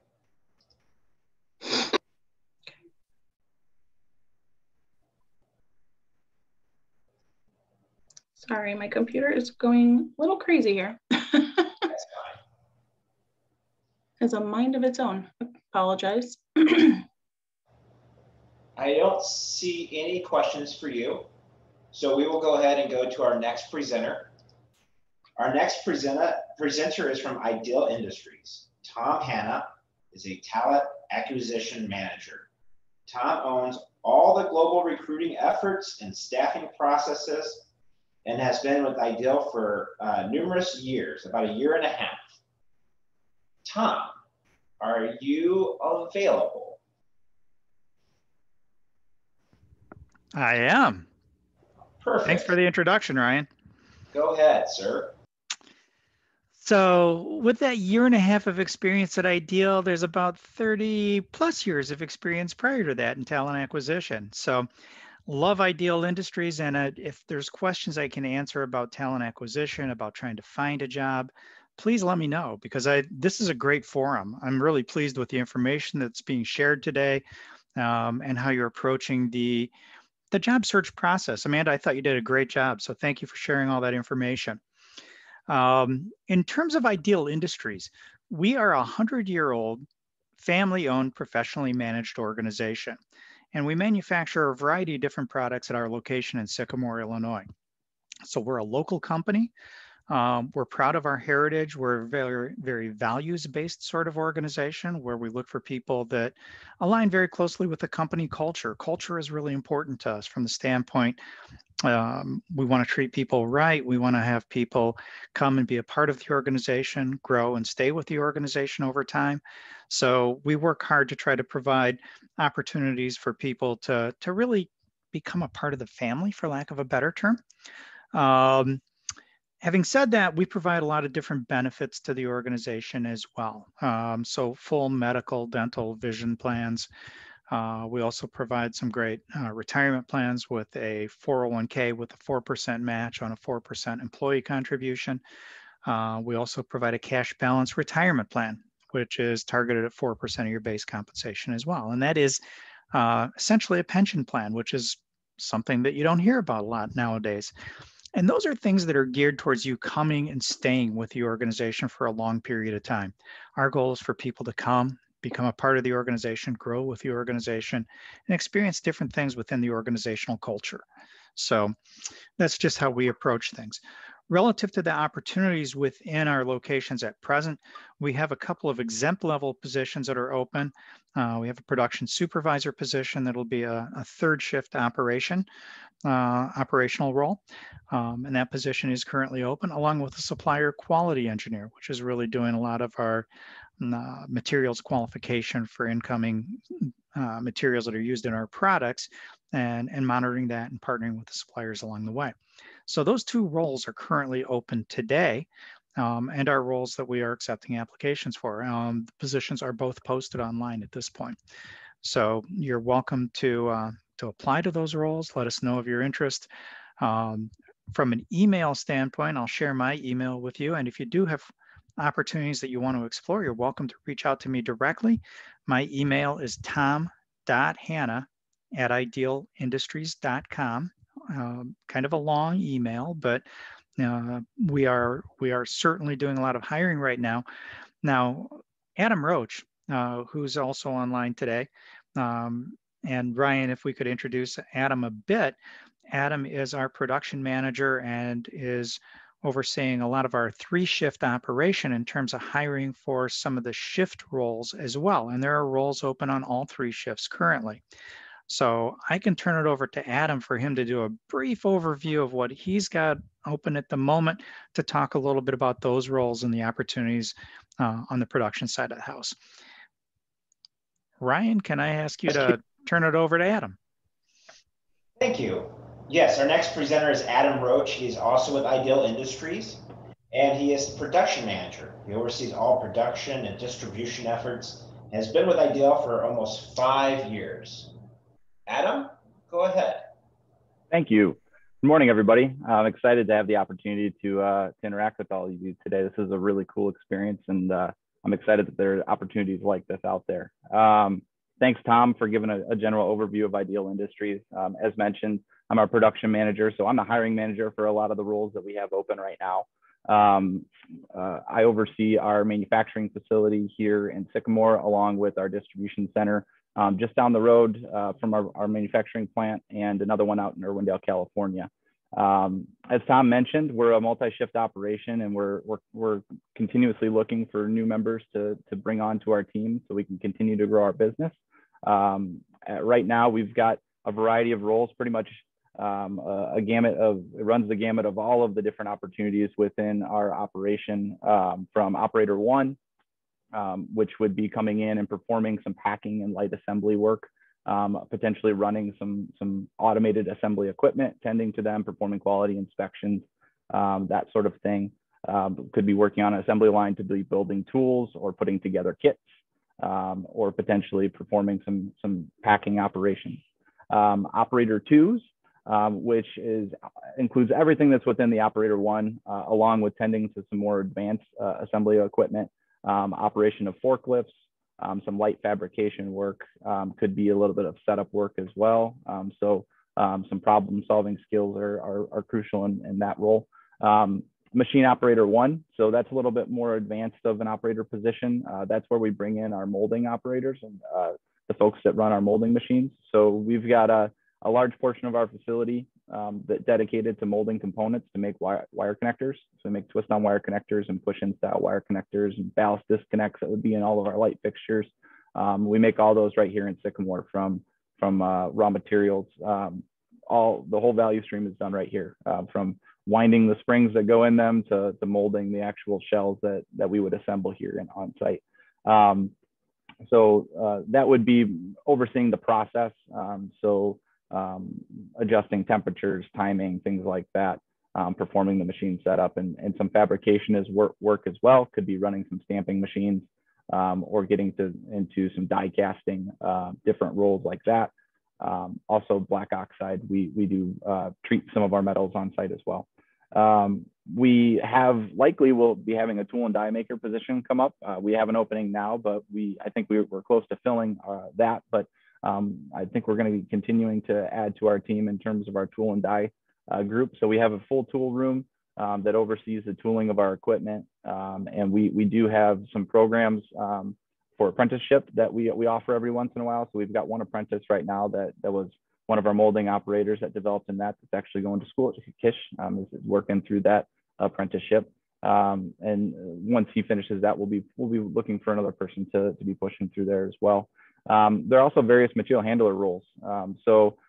Material handler is kind of a broad statement here at Ideal. We like to give a lot of opportunities to our employees to be able to cross-train and do multiple things. So a material handler could be performing some receiving activities, managing a dock, loading and unloading trucks. They could be working as a water spider, pulling materials from one production cell to another, or they could be working in our distribution center, actually fulfilling customer orders. Working on a reach truck to be able to perform replenishment and be packaging out and shipping orders both domestically and internationally.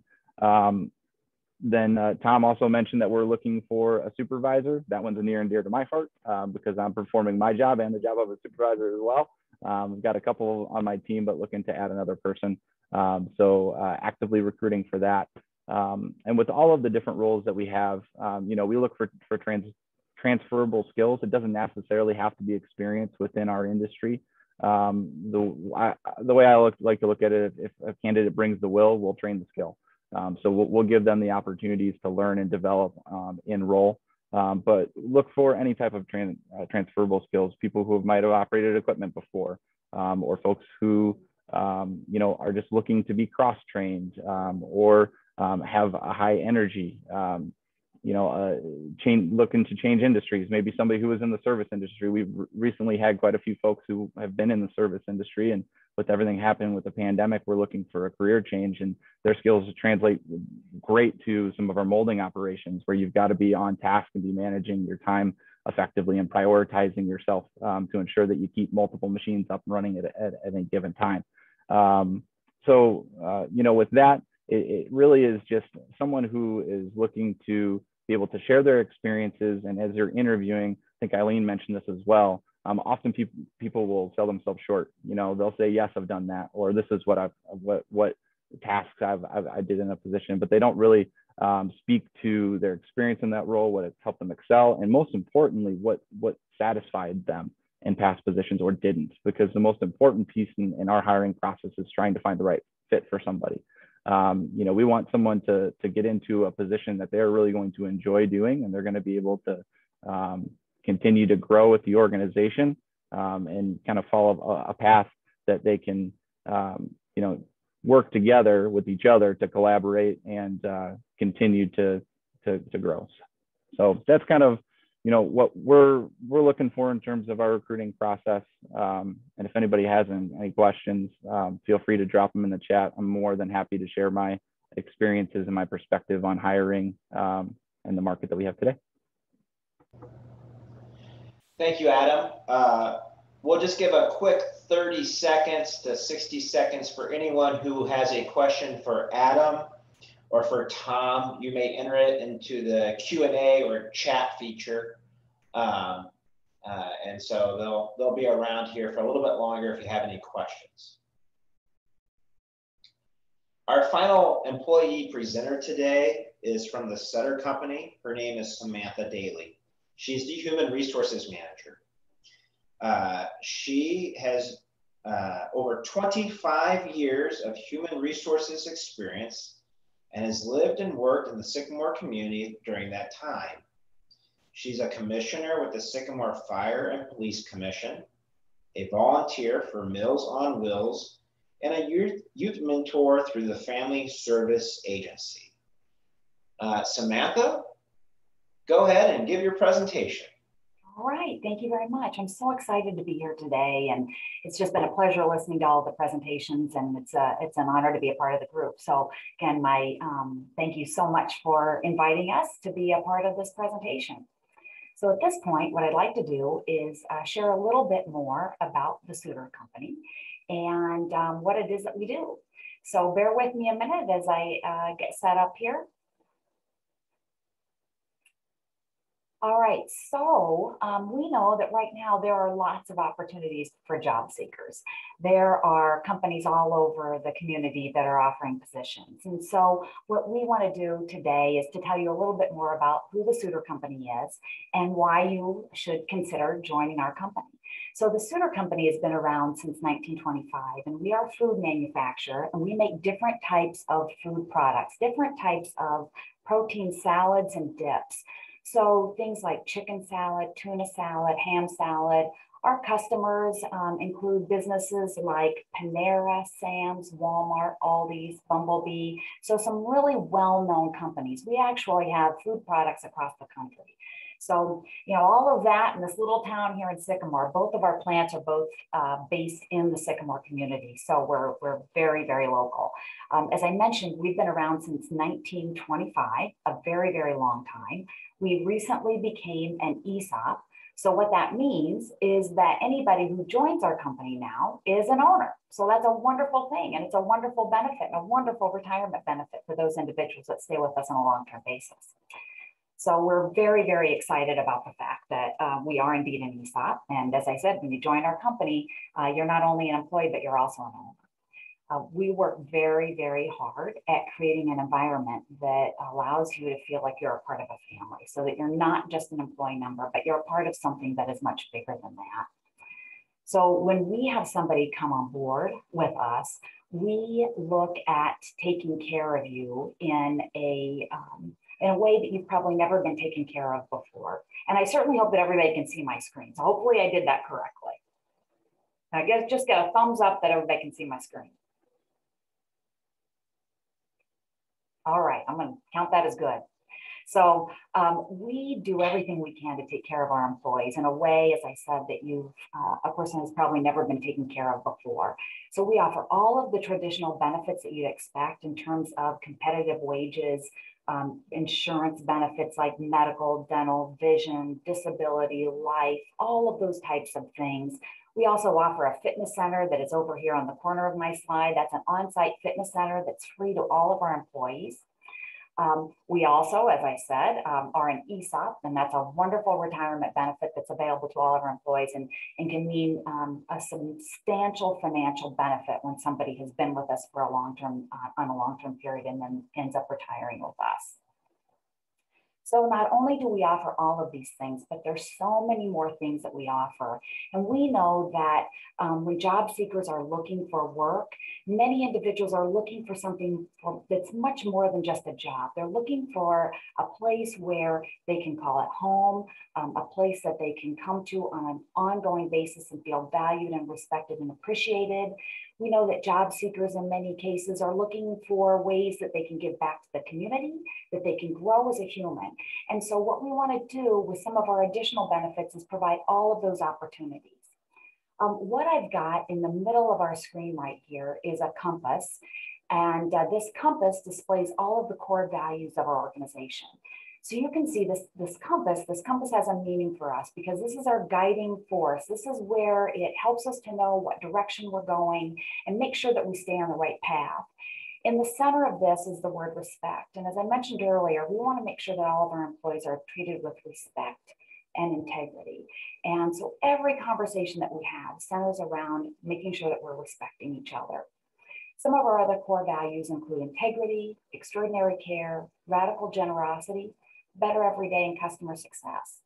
And then some of the little pictures that I've got around my screen actually represent those different core values. So I mentioned earlier that we know that many people want the opportunity to not only work at a job, but have the opportunity to give back to a community. And so since we are a local community, we actually have a calendar that gives employees an opportunity to be a part of a volunteer event every single month of the year. In fact, this coming Saturday, there's a group of us that are going to be cleaning up the gardens at the Pay It Forward House. And over here on the right side of my screen is a smaller picture that shows a group of individuals that did a 5K recently and raised money for children with cancer. So giving back to the community is very near and dear to the employees here at the Suter Company.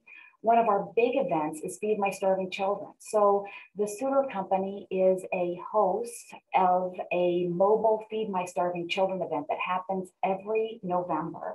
And during that event, we have over 5,000 volunteers who come on site, who pack meals to feed over 1.5 million starving children around the world. So what a wonderful opportunity. And our employees are fantastic. They get involved in this. It's a 4-day event. We shut down. Employees are here volunteering, organizing, directing traffic, setting up, cleaning up, you name it. We've got an incredible group of people and who just want to give back and make the world a better place. A couple of other opportunities that we have here at the company would be a program called Financial Peace University. And we recognize at the Suter Company that very often, if our finances are a wreck, well, that means the rest of our life can tend to be a wreck. So what we try and do is we offer a program called Financial Peace University, and it allows individuals some guidance and direction in terms of establishing a budget, establishing a savings plan, developing that emergency, that emergency fallback plan. So all of those things, we offer that both in the fall and spring semester for our employees. Suter U is a continuing education program that we offer to all of our employees. This program offers a variety of different classes that range from very fun classes like painting, classes about astronomy, or some more business-related classes like learning Spanish as a second language, learning about Excel and Word, and some more business type of skills. Up on the top right is a reference to a program that we have here at the company called Marketplace Chaplain. So we know that spiritual support is very important to our employees. So we have chaplains who walk around our facilities on a regular basis, just being present, offering support as needed. And then finally, one of the most exciting programs that we offer here at the company is a program called the Dream Manager. And with the Dream Manager, we basically have individuals who operate as life coaches for our employees. And what they will do is they meet with employees, on any employee who is interested in the program. And we know that we all have dreams and we all have things that we're working towards. And what our dream managers do is they help those individuals who are interested in the program to identify their dream or their goals and then plot a path towards achieving that particular dream. And then finally, what I did want to share with you is what our current openings are. So we have a number of openings. We're in a great position because we are a growing company. And we have positions open on our first and second shift for assemblers. We have openings for sanitation workers and maintenance techs. All of these openings are on our website with our pay as well. And then certainly, as the other presenters have offered, I am available for any questions or support or guidance that you may need as you go about your job search. My name is Samantha Daly, and my email address is sdaly@suterco.com. So once again, thank you so much for allowing us to be a part of the program, and we certainly hope that you will consider the Suter Company as you go about your job search.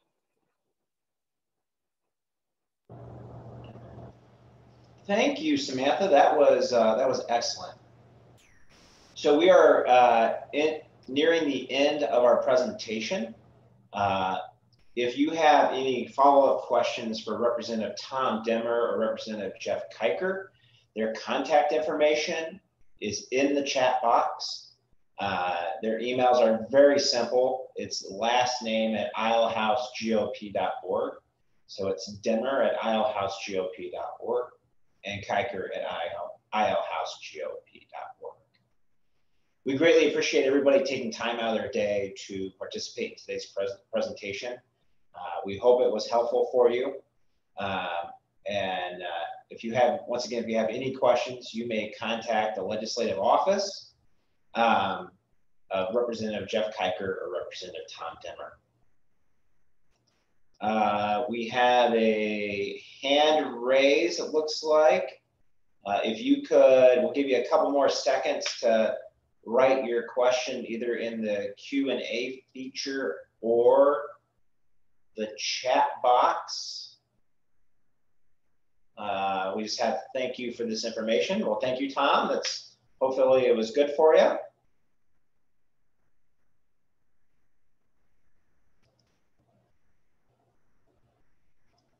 Let me check one more time the Q&A.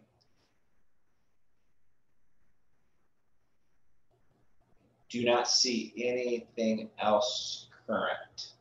So,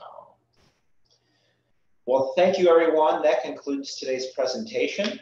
Hopefully it was beneficial to you. And if you have any questions, feel free to contact the legislative offices of Representative Demmer or Keicher.